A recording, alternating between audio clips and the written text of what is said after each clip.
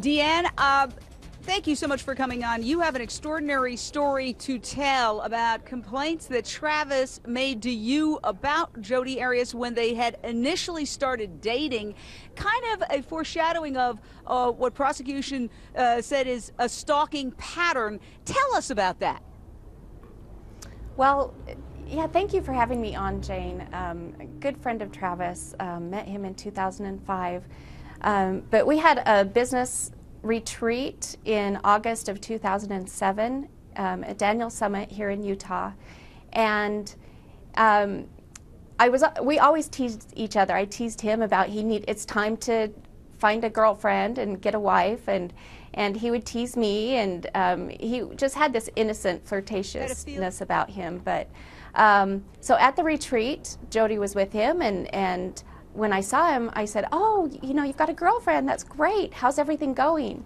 And he said, "Well, everything's going pretty well, except that she has to know where I am 24/7. He said, I feel sort of suffocated." And so that was a telltale sign that the relationship probably wasn't going to last very long. And apparently, as you guys drove away to go somewhere, she comes running after you, like frantically, like, "Where are you going? Where are you going?" Yes, yes. Well, my husband asked Travis, he said, "Well, do you want to get a break from her, and do you want to come to our house? We live in Park City, which is just like 40 minutes away.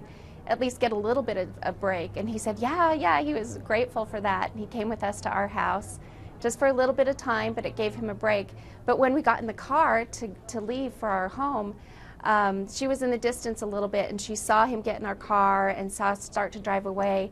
And she started running after the car, kind of like a puppy dog running after a car. So we just kind of didn't look back and kept going, but which probably wasn't very nice. Now,